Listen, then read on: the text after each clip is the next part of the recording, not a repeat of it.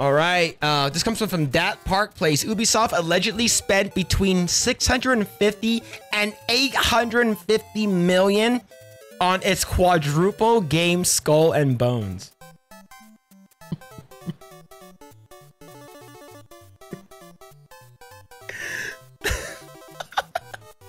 That's why they called it a AAA game, man. It's because they spent so much money on. Yo, we need to make back our almost $1 billion project. Holy crap, man. How did they spend so much money? This is insane. Rumor claims that Ubisoft allegedly spent between 650 to 850 million on its quadruple A game Skull and Boners. According to YouTuber Endymion and his sources with Ubisoft, the project that ruined Ubisoft and put them in dire financial position they are after Star Wars Outlaw soft sales in the second quarter is Skull and Bones, which he claims lost between 650 to 850 million dollars. How is that not money laundering? Sorry. But yeah, how is that not money laundering, man? That's nuts. That's crazy. Endymion shared, I was also told the project that ruined Ubisoft was not actually Outlaws or Shadows. It was actually Skull and Bones. Now, we did hear earlier this year that Skull and Bones was their quadruple A game and that you shouldn't own any of your games. We did hear that from them, which is crazy. Right? My sources told me that they have seen multiple different versions of the game and they were each completely different over the years. They said that they were told that the budget that was spent on Skull and Bones, it ranged from 650 to 850 million over 10 years, he added. And that Skull and Bones failed so badly for Ubisoft, it was the actual reason why they're dying the way they are. It's not actually Outlaws or Shadows, if you can believe it. So they sunk a legendary amount of resources into that game and it clearly did not work out for them at all. Look, the game does look pretty high budget, but it's not the type of game that I would play. And I haven't heard anything about this game. I haven't heard anything. Singapore funded Skull and Bones? Maybe. Man. See, Ubisoft CEO Yves Guillemot infamously described Skull and Bones as a quadruple A game and attempted to justify its game's price tag of $70 during the company's quarter 3 sales call for fiscal year 2024 back in February, about a week before the game's release. He was asked by one investor, how could you maybe unpack for us a decision that priced it at $70? You've certainly emphasized that it's a design for a lot of live services.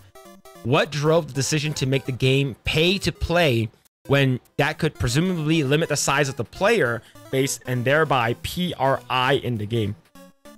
He responded, you will see that Skull and Bones is a fully fledged game. You can see it on the market today. It's a very big game and we feel that people will really see how vast and complete the game is. It's really full. It's a really full AAA, quadruple A game that will deliver in the long run. No, it didn't. Oh, man. Why play Skull and Bones when you can play Black Flag? Yeah. Holy crap, man. Look, it does look crazy. Now here's the thing. You see this mermaid over here, this mermaid statue that's like attached to this beam right over here. You know, this pillar over here. Now, if she was naked and her boobs were hanging out, you know, like I think it probably would have been better. That's just me. All right, following the game's release, Tom Henderson, the Inside Gaming, reported that the game currently has about 850,000 players total at a time of writing, which includes those who have opted to play the game with the 8-hour free trial provided by Ubisoft. In the same report, Henderson detailed Ubisoft spent around 200 million on the game and doesn't expect it to make it back. So wait, so this is the current one right now? In the most recent 24 hours, peaked at 412.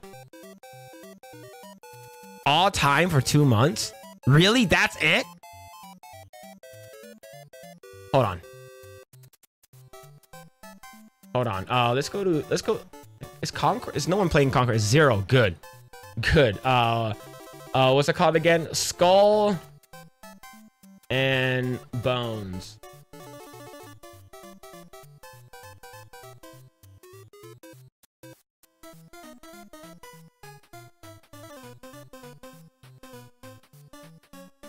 It's been out for 2 months. Your peak is 2,600 people. That's so bad, dude. Holy crap. Between 600 and 850 million dollars. That's nuts. It's estimated that the game will have sold between 23,000 to 34,000 copies. For comparison, that is around the estimates for Fireworks Studios Concord. Concord has estimated Steam sales between the fact that you have this quadruple A game and Concord didn't even crack 700. Wait, we had one person playing this game in the past 24 hours.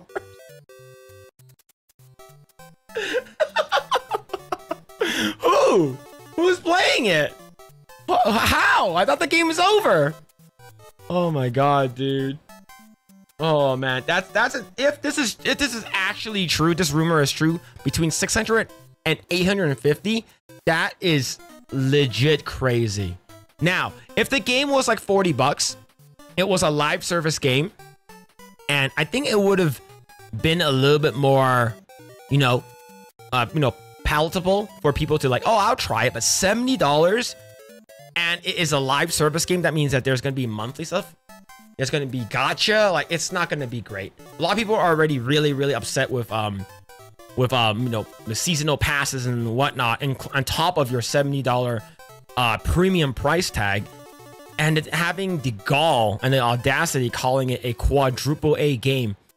It makes sense why Ubisoft is dying. This is crazy, dude.